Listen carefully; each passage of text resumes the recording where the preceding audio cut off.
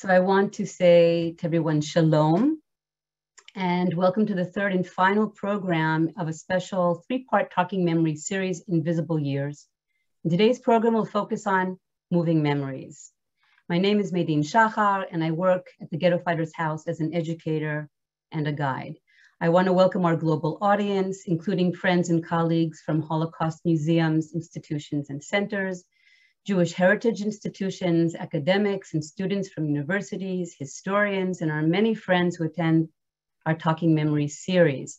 A special welcome to the survivors and their families that are with us today, especially the descendants and their families. We want to thank everyone for their support and interest in our programs.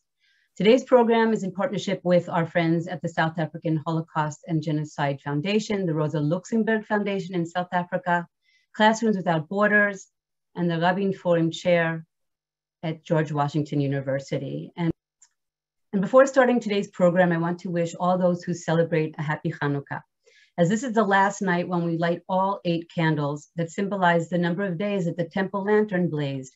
The 9th candle, the shamash, is a helper candle used to light the others.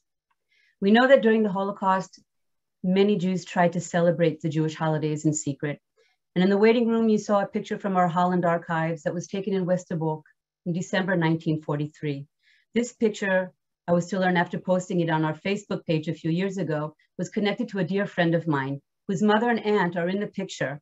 And actually in a series of pictures, her aunt is actually lighting the candles on the 7th night of Hanukkah.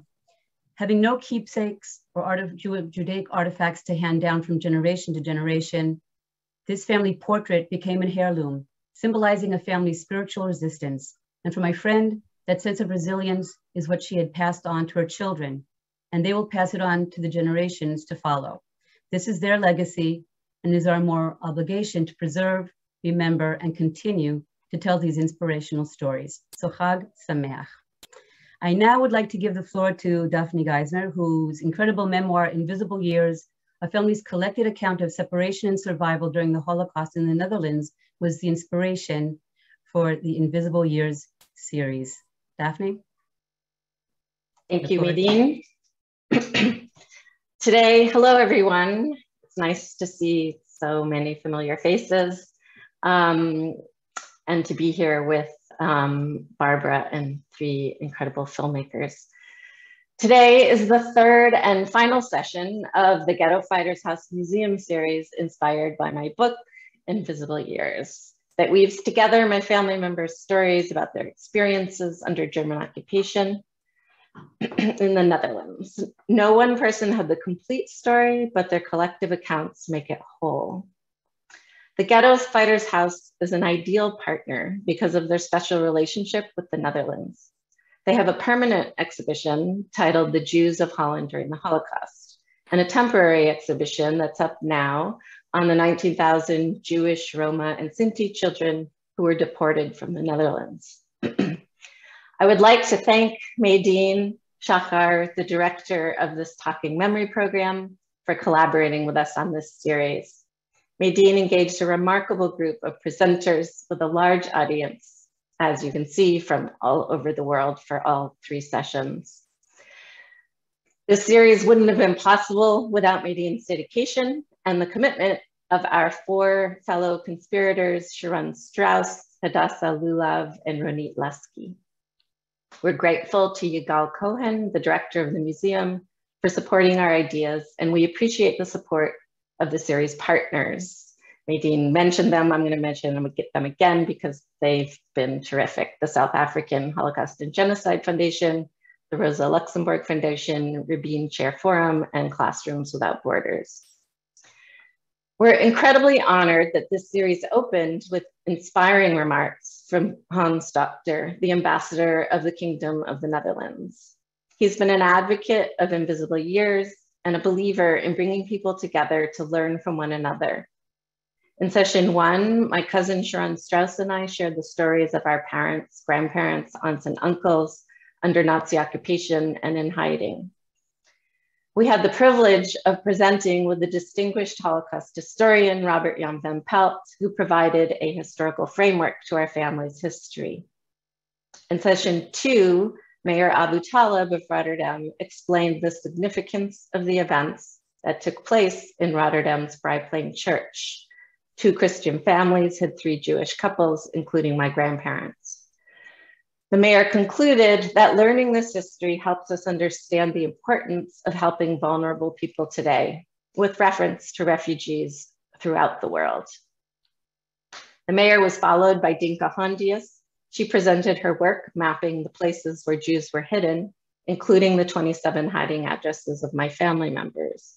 Then Kina Brillenberg-Wirth took us back to the Breeplein Church, where her grandparents saved my grandparents, to unpack the sermon that her grandfather delivered the day after liberation.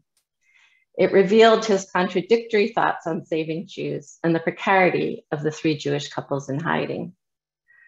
I'm grateful for all of these brilliant contributions. If you missed the first 2 sessions, recordings are available on the Ghetto Fighters House YouTube channel. We'll put a link to these in the chat.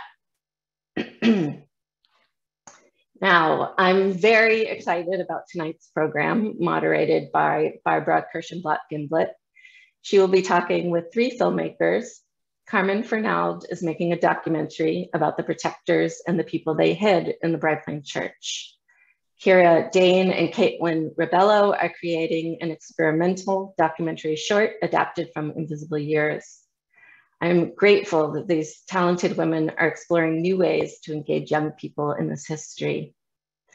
I'm inspired by the humanity and teachings of everyone involved in this series, including my family members who speak from the pages of my book. Thank you all for joining us.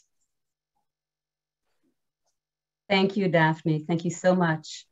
I would like to introduce our moderator for today's program and the 3 young filmmakers that Daphne just mentioned. Daphne will also be joining the conversation. It is truly an honor to have Barbara Kirshenblatt-Gimblett facilitating this talk today. She is Professor Emerita at New York University and the Ronald S. Lauder's Chief Curator of the core exhibition Polin Museum of the History of Polish Jews in Warsaw. And now the filmmakers. Carmen Fernald is a journalist and documentary filmmaker from the Netherlands. She created and researched the series Farewell Netherlands for public broadcasting about Netherlanders who immigrated after the Second World War. Kira Dane is a half Japanese and half American filmmaker from New York, currently based in Nara, Japan, and she is coming to us in the middle of the night, so thank you so much, Kira. Having been shaped and informed by 2 very different cultures, she's most interested in telling documentary stories that use animation and experimental forms to dig for nuance. Kira was a 2019 fellow of the Sundance Ignite program. And Katelyn Rebelo is a filmmaker based in Brooklyn. Her work combines nonfiction and experimental forms, often exploring stories that reimagine concepts of femininity, memory, and personal freedom. She is currently a creative culture filmmaker fellow at Jacob Burns Film Center. And finally, Barbara, the floor is yours. Thank you, everyone. Well, thank you very much, Nadine. I think that this is a very appropriate way to, as a kind of culmination for the 3 sessions that are dedicated to Invisible Years. And I want to thank Daphne for the inspiration for the book and for the series and for these 2 films. It's a very extraordinary book and it's a very unusual book. And I think that Daphne's opening comment that these are individual stories, each is a piece of a bigger story, but together they actually paint a picture. And I would agree with her that one of the most compelling ways to communicate what it is that we feel is most important about the Holocaust is through these small stories, stories of individuals, and that they together, they are pieces of a much, much bigger picture. But telling the big story through those small stories is very, very powerful. It's also, I think, the precondition for making compelling films. And there are many ways in which the Holocaust has been presented, is being presented, whether through museums, through books, films, video, any number of ways. And today we're going to be exploring 2 different approaches to the film, to film it, to a film based on this book. Now, what's fascinating for me is that in a way, the book itself has the quality of a play script. And I think Daphne actually says as much in what she has written. It's a very unusual situation, and that is that there are these individuals, but there's all this archival material. And the approach to the book is experimental. This is not a conventional book in the sense that it's primarily text with some illustrations, and that it starts at the beginning and it moves chronologically to the end. It's rather organized around these individuals, and it is also experimental as a book in terms of its graphic treatment, its format. It's really an object and not simply a book. So I think that in that way, both its content, its story, but also its format and the way that Daphne has conceptualized it really not only lends itself, but begs for filmic treatment. Now, we're going to be exploring two very, very different approaches to film inspired by the book. And we're going to start by inviting Carmen to present her film project, which focuses on a place of hiding. That is the starting point. And it is intended for public television and to reach a very, very broad audience. And it'll be quite different from what we'll be exploring in Katelyn and Kira's short experimental film. So I think being able to talk about these two films, which are works in progress, so we're going to be able to explore the process of making them and their relationship to the book and all that the book is based on. So Carmen, I would like to invite you to present your project. Thank you very much, Barbara, for this beautiful introduction. I will share my screen.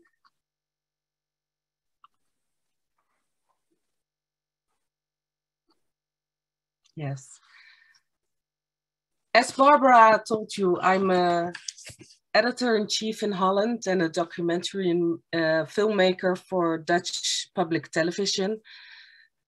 Before I'm going to tell you more about the documentary I want to make on the Breeplein Church, I want to show you a fragment of a series I made earlier for Omroep Max. It's a series Vaarwel Nederland. Farewell. Oh, I want to just, yeah. Farewell the Netherlands. A series on Dutch people who emigrated after World War II to the United States, Canada, Australia, and New Zealand. After the war, a lot of people in Holland didn't see any future in Holland. So they wanted to leave their country. They also got stimulated with by the Dutch government. And a large of that people emigrated to Canada, as I told you, Australia and the United States. And I was curious how these generation look back on this big step, but also what the motivations were. So I got in contact with Betty Knoop. Betty Knoop is a remarkable woman. She was born in Amsterdam and she survived the Bergen-Belsen concentration camp. After her return to the Netherlands, she really felt displaced here. And in America, she visits schools to tell her story, and we can see a little fragment of the interview we made in the United States. Before I start telling you my story, I am here indeed to tell you what happened to me as a Jewish child in the Netherlands when the German occupation took place. But I really speak for 6 million people, and 1,500,000 of those were children under the age of 15. And I came very close to being one of them. But let's go into my story. Hoe is het mogelijk dat we daar levend zijn uitgekomen? Dat was unvoorstelbaar. All four of us were really liberated, which was a miracle. On the 26th of April, however, my mom died during the night. She knew her children were liberated. She knew maybe that we would have a chance. I guess she couldn't cope any longer. She had been a very young woman. She had been 36 years old. And I've missed her every day of my life. Kom daar nooit overheen. Daar kom je nooit en nooit en nimmer overheen.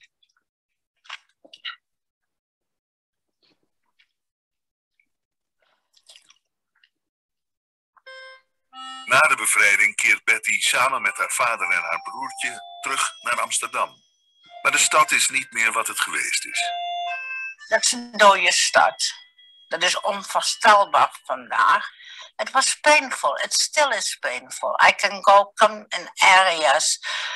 I know, daar woonde mijn oma en daar woonde mijn tante. En daar hebben wij gewoond. Daar ben ik op school gegaan. Maar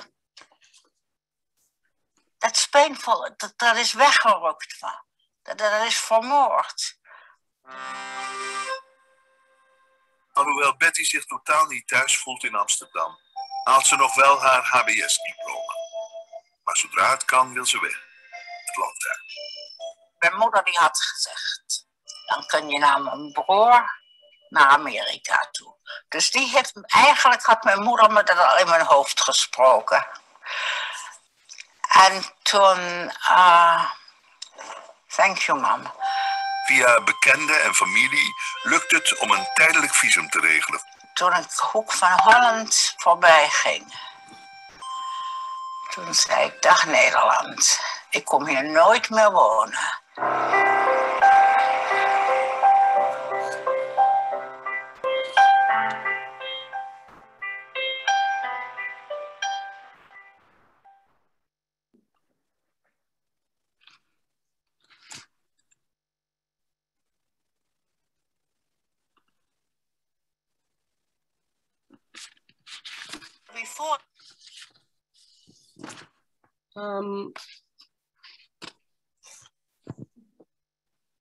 I think it's a very powerful thing that Betty tells her story to young people, young students in America, although it's very painful for her. And that's why it was really special to make this portrait of her. I was born in Rotterdam, and by chance, I came across the story about the people who went into hiding in the Breeplein Church. It's a very unknown story in the Netherlands. And the circumstances of the people who went into hiding and had to survive were very tough. Can you imagine being for 34 months in a small space with no daylight? It was very cold in the winter and very hot in summer.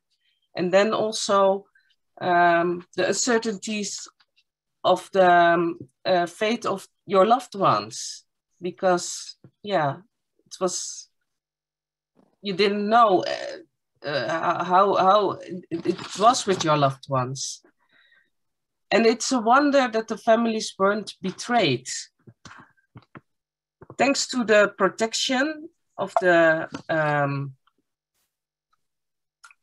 Reverend, Mr. Brillenburg, but also of the sexton of the church and a couple of church members. The 3 couples who were in hiding in the church managed to survive. And for me, this is really a history of courage, resistance, but also of hope. Because during the winter of 1944, in Holland, we call it the Hongerwinter, the hunger winter. A child was born in this church, in hiding.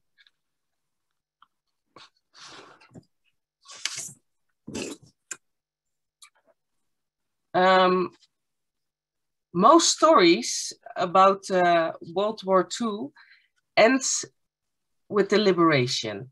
After 5 hard years, the Netherlands was finally free, and the focus is on the future. Shortly after the war, in Holland, there was no attention for the stories of the people who survived the Holocaust. And therefore, I think the story of the organ lofts is really an example of a forgotten story. It took more than 60 years before we learned about the people who were hiding in the church. On one day in 2006, the sextant, who's really, who is right now also the sextant of the church, Cornelis van der Plicht, and the church members Henk den Haan and Paul Lettery opened the hatch behind the organs, and to their surprise, they found things from the people in hiding.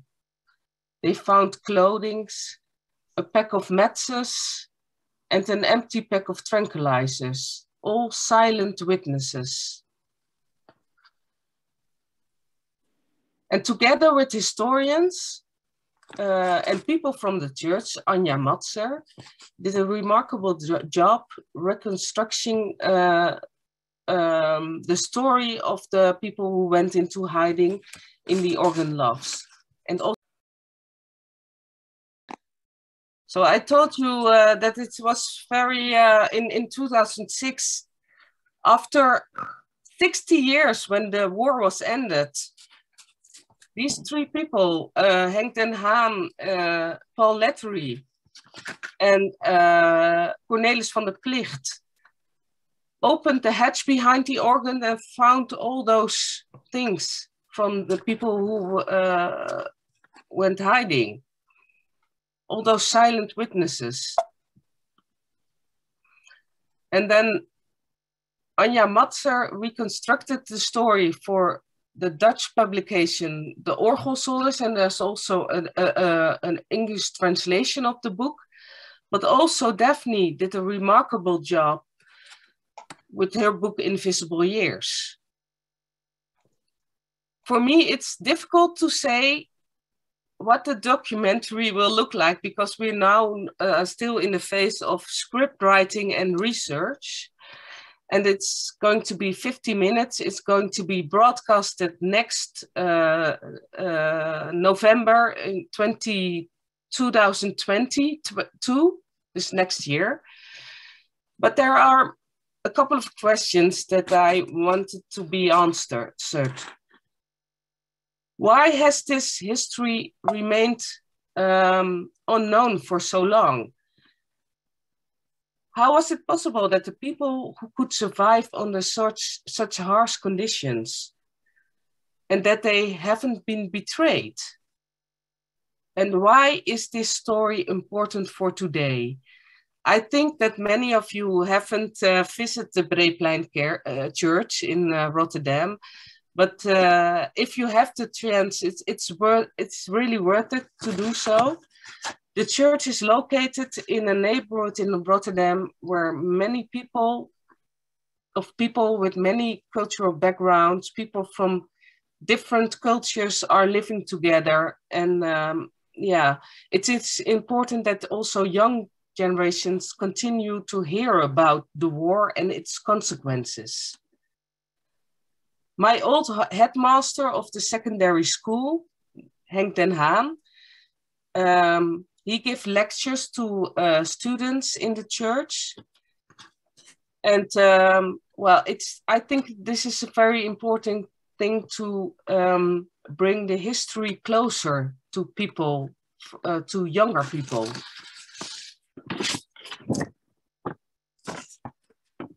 Especially in this time, when people and opinions are sometimes radically opposed to each other, I think it's important to tell the story of the victims of the Second World War, because we quickly forget. Every week in Holland, there are demonstrations against the corona measures. And during these protests, unjust and shameful comparisons are made with the situations of the Jews in the Second World War. I find it disgraceful, disrespectful, and distasteful.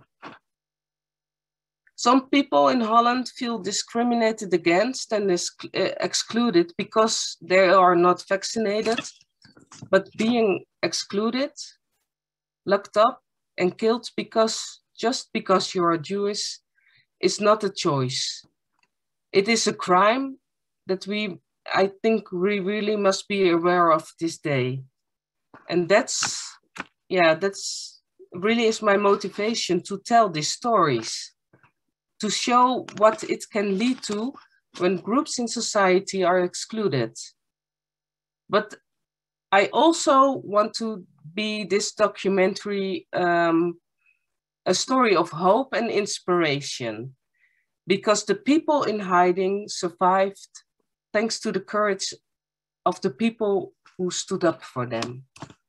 Thank you very much for your attention. Thank you very much, Carmen. I think this is going to be a very inspiring film, and I'm sure that it is going to address precisely the goals that you've outlined. And what I'd like to do now is to turn to Katelyn and Kira, and then I have some questions for all the filmmakers.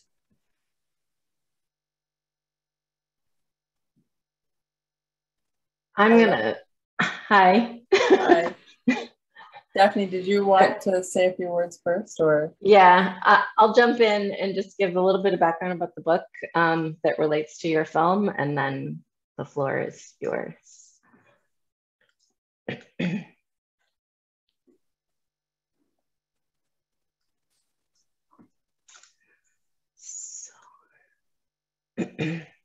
So Kira and Katelyn will be on after I give a very brief presentation. They're going to be telling you about the concept for their adaptation of Invisible Years. And I'm just doing a very short overview of the book that we presented in depth in the October session of this series. This is going to be a quick review for those who were there and filling in new viewers.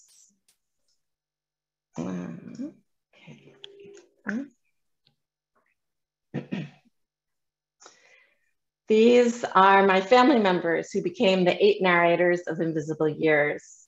In the top row are my grandparents, who were in their early 40s when the Germans occupied the Netherlands. You're not seeing the screen. Oh, sorry. Thank you.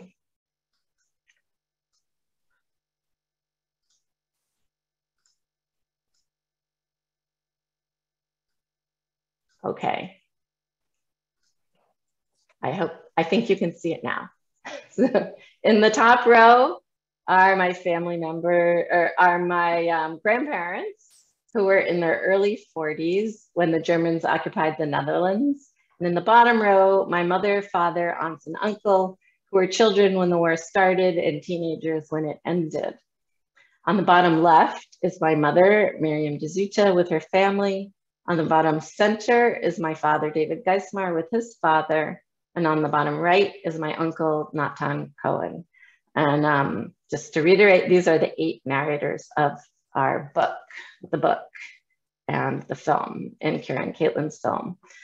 These are some of the diaries, letters, and artifacts that the 8 narrators left us.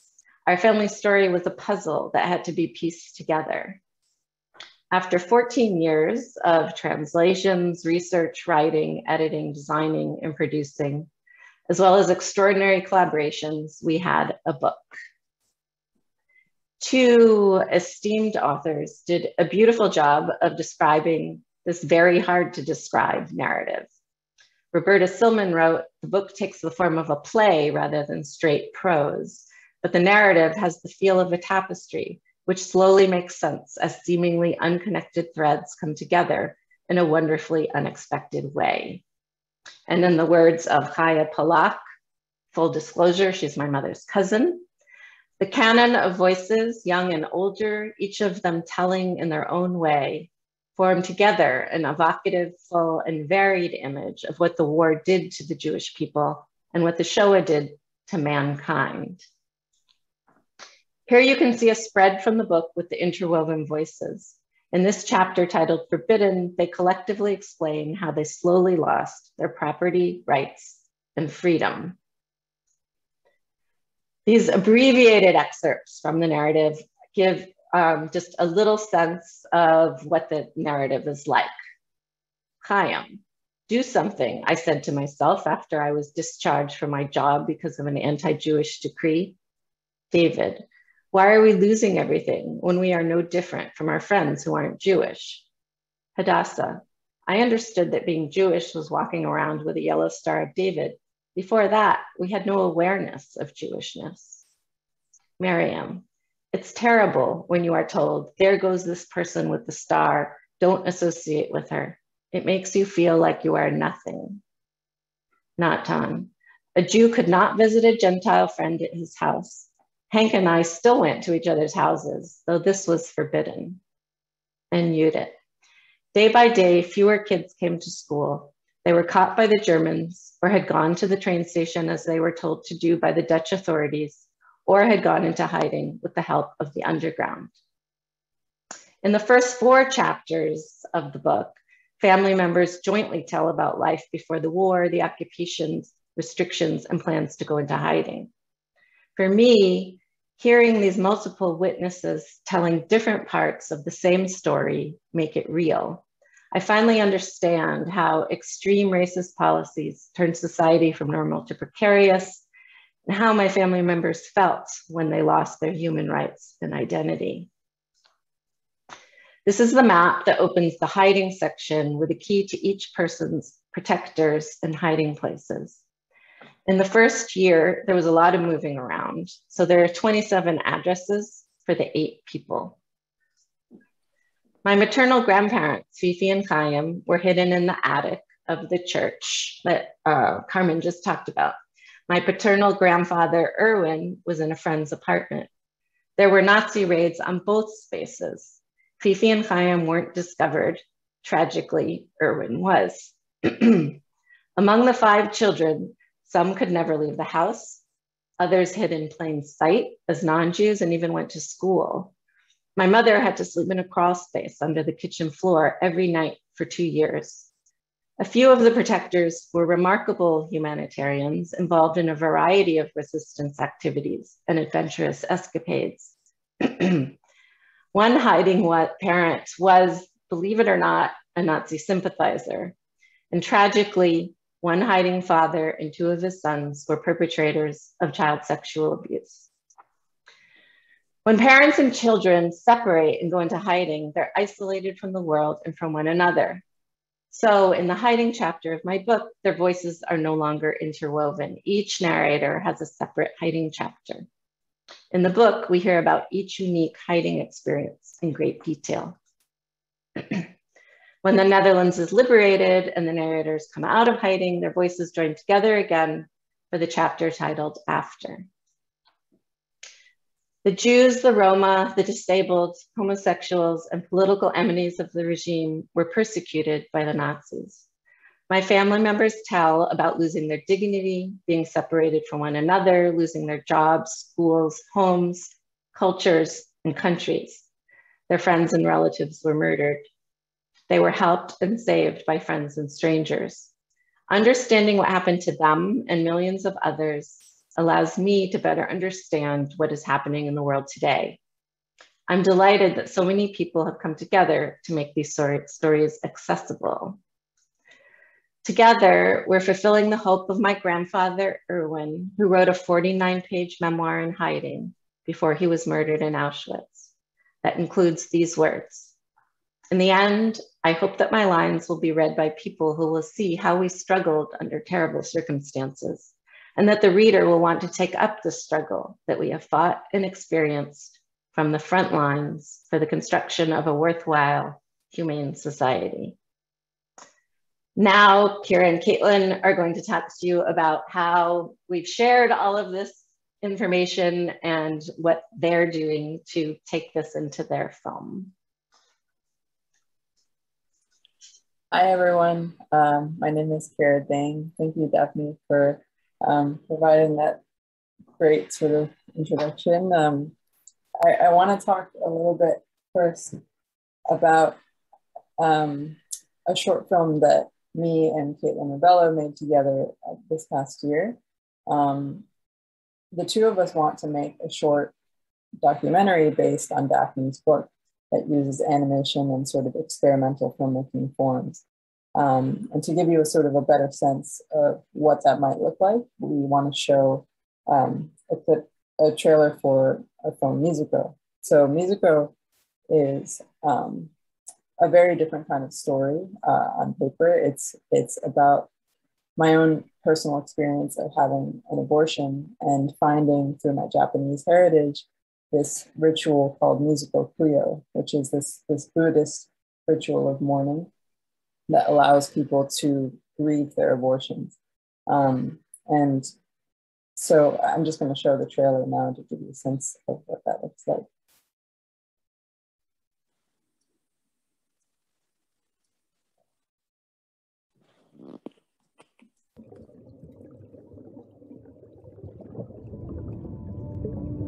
体の中で宿る命は胎児か赤ちゃんという。でも日本語には生まれてこなかった命のことを表す特別な言葉がある。それは水子と呼ばれる水の子供。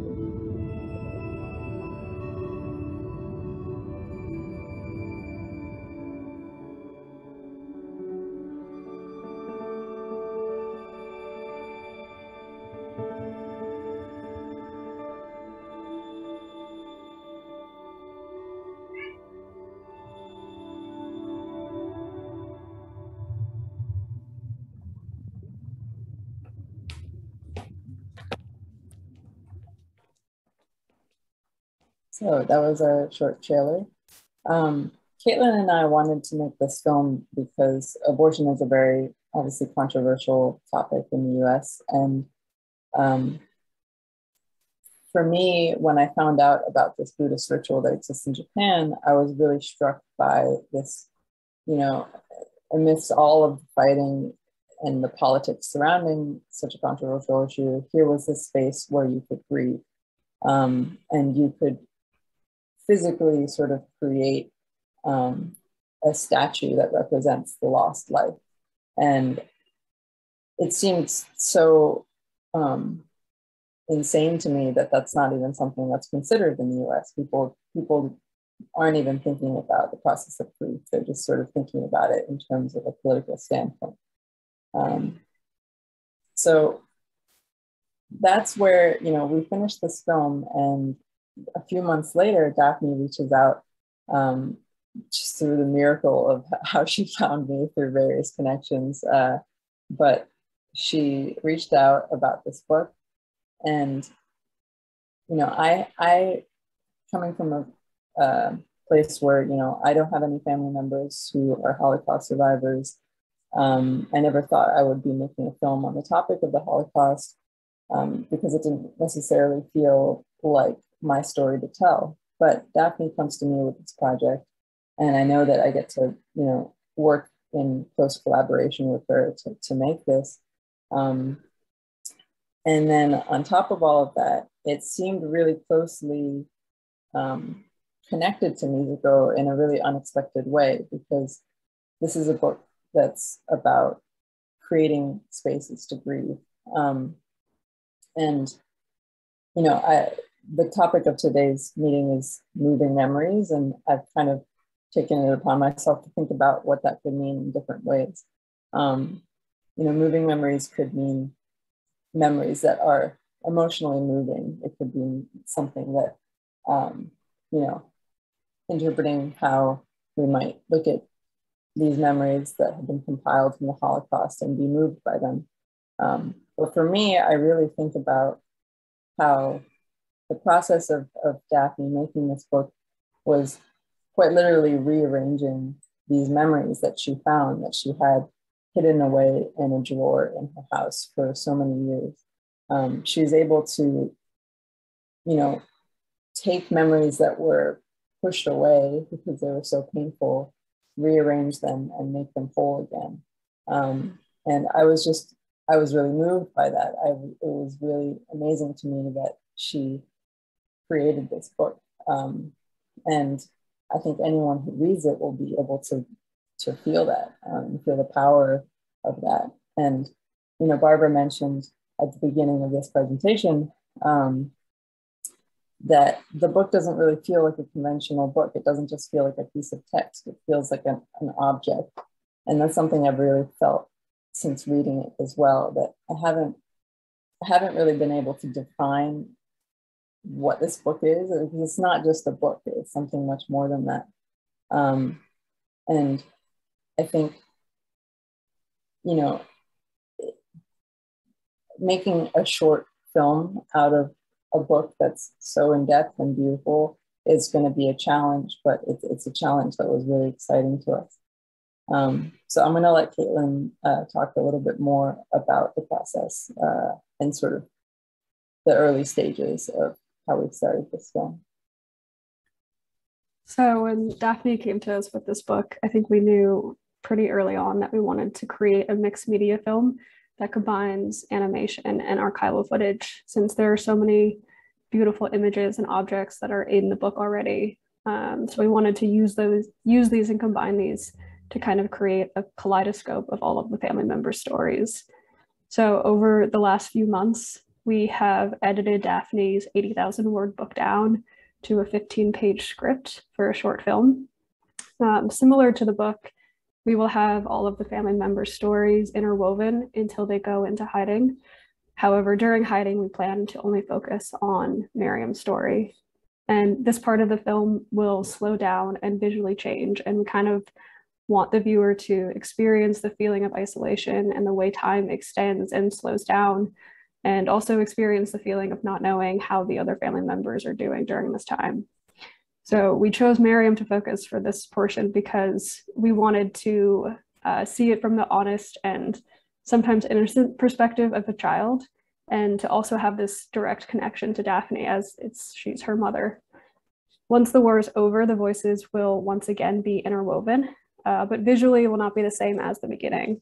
Those ties that existed before the war are maybe broken forever, because even with the survivors surviving, even with the reuniting of the family members who come back together and form new love and new families, and with life moving on after the war, these are almost new people entirely after what they went through. So there's a break that remains broken. The entire film we plan on telling in the present tense and using age-appropriate voice actors and also maybe some non-actors to read for each person. We want the viewers to be fully immersed in the emotions of each family member at the time of their experiences, rather than looking back and reflecting on what had happened. So now we will show some initial visual ideas for the film. It's still very early on, so it's not necessarily what will finally be seen in the end, but Kira can talk a little bit more about the initial ideas here.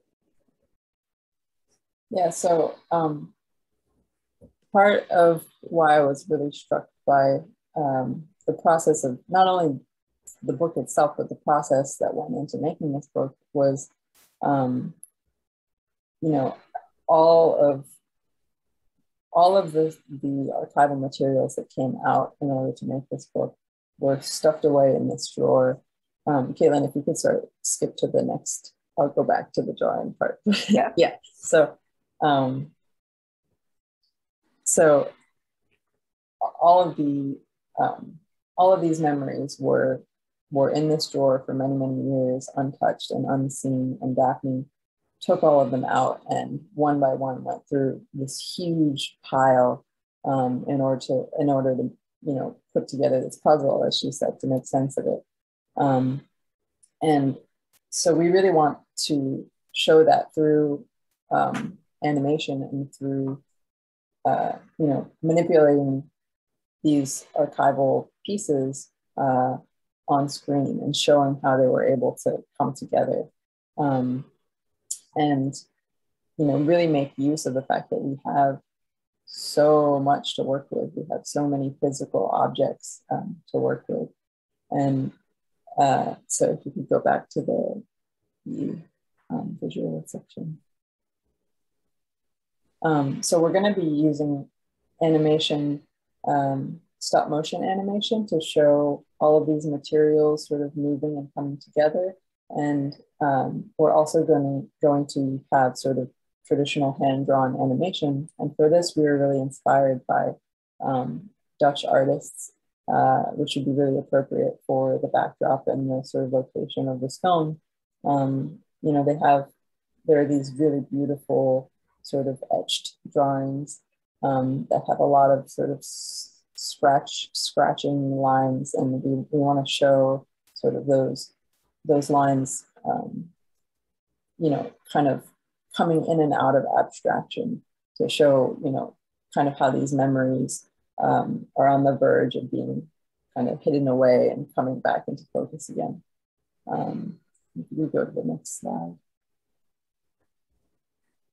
So as I said earlier, that's, you know, we have all of these sort of natural textures and photographs, and even sort of the wallpaper on the drawer that Daphne found all these archival materials, and we want to really use all of those real textures in our film and capture that as well.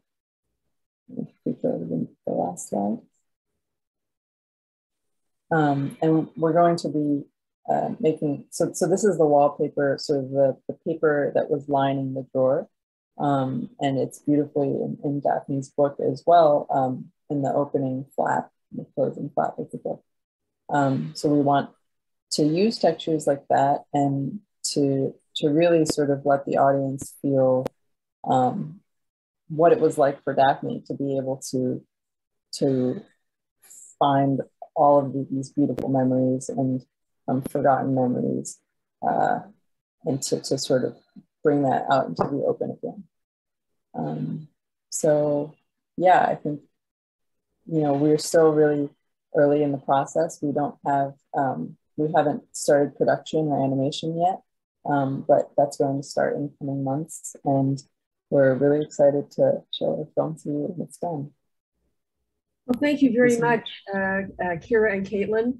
These are two very, very different approaches to filmmaking. I'll just make a couple of comments, and then I believe our hour is up. And I don't think we'll have, perhaps we'll have time for one or two questions. But I want to reflect on these two different approaches and what they can offer. I'm struck in the case of Kira and Katelyn's project that they will narrate in the present tense. And I find that very, very powerful. And it's a way of giving to the archival material, or restoring to the archival material, their quality as in real time. And that is, I think that is, I mean, we should just I think of it as being in the first person and in the historical present, and a way of communicating that doesn't foretell what will happen later, but stays in the moment of the document, in the moment of the photograph. And I think that that is probably the reason why you don't do what Carmen does, which is to have people today remembering what happened before. So it's a kind of in real time, on the spot, letting the archival material restore a sense of its presentness and not only its pastness. And I think I think that's really a very, very interesting approach, and I have a lot more we could say about it. And then for Carmen, I think that there's a very big message in Carmen's film, which is about collective responsibility, about responsibility that one has for others. And I think that, you know, when Carmen said that, you know, referred to the pandemic and to the issues of vaccination and the inappropriate comparisons with the Holocaust, I think that it's actually an extremely interesting moment to be making this film, and to be, in a way, providing a very powerful story as a way of showing how inappropriate the analogy is, and how, I would say, dangerous it is to be so preoccupied with one's own so-called personal freedom without any regard to one's responsibility to others. So I think that, you know, when you expressed that, it really, really resonated with me. So I think we've come to the end of the hour, and I would ask Nadine if we have time for 1 or 2 questions or whether we have to conclude. There's definitely time for 1 or 2 questions. Actually, there's one question actually for Daphne about if you're related to Berta Geismar. No, I'm not. And there's another question that I'm not quite sure what it's connected to. Maybe it's connected to what Kira and Katelyn were talking about. What was the purpose of putting the names of colors on the sketch of the street and houses in Holland? Was that something in your... We had a color palette, which was separate. Color palette, exactly. Yeah, from the sketches, but those colors were just taken from some of the archival materials that Daphne had and some things that are in the book. So right. That's just kind of to give an idea of what the film will look like. Also, someone asked where the archival material was from, and I think that you answered that and also showed it in the visuals, that we're talking about these Holocaust drawers that were found by Daphne and also by her cousins. And so I think that's something that if someone is interested in learning more about that, you can go back to the first program, Holocaust Drawers, that was in October, and you can find that on our YouTube channel. Someone is asking a question: who's the intended audience for the films? And I think that's also a very important question. That's actually, I guess, for both movies. Who would be the audience that you're trying to? I think Carmen started talking about that, but who would be your audience for your films? So that's one question directed towards the filmmakers. For Invisible Years, I can speak on that. Our intended audience is mostly going to be teenagers and young adults. And I would say mostly people in the US, but we do want it to kind of appeal to people all over the world. And Carmen? And I have a little bit of a smaller audience because it's broadcast on Dutch national TV. And it's mostly like a little bit of older population, but I hope that fragments of the film, parts of the film, can be shown on schools or in the church at the exhibition, so that we also can reach out to the younger generations. Yes. I would just add that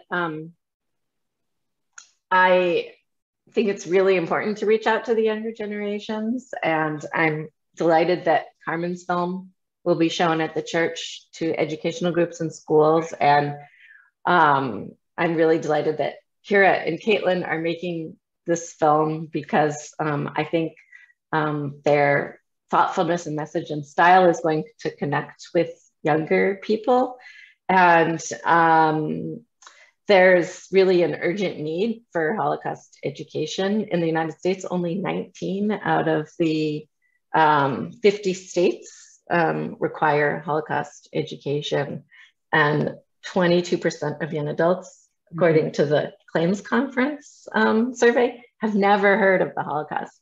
So we are working to do educational programs with the book and the material, and I think the film I'm working on with Kira and Katelyn is also, it's going to be standalone, but it'll be just a great 15-minute opener to educational programming.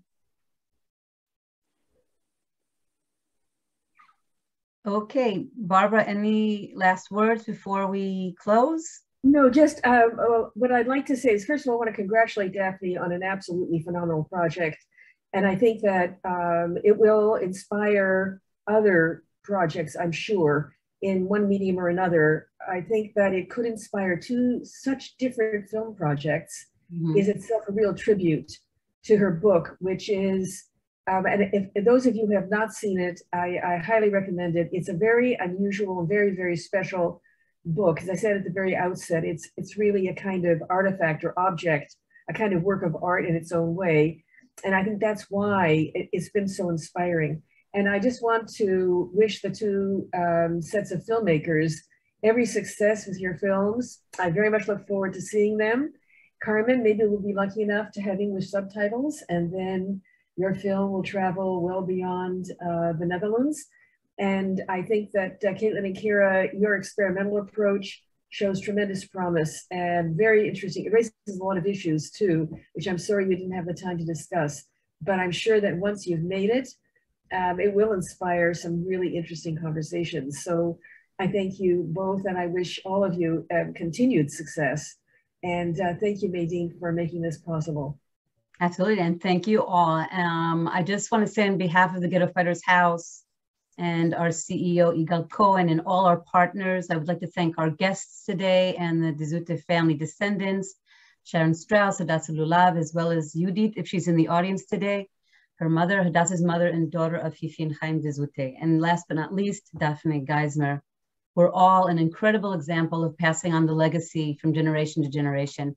Their family story of survival and loss has now reached thousands of people and will continue to make an indelible mark on the hearts and minds of many, including mine.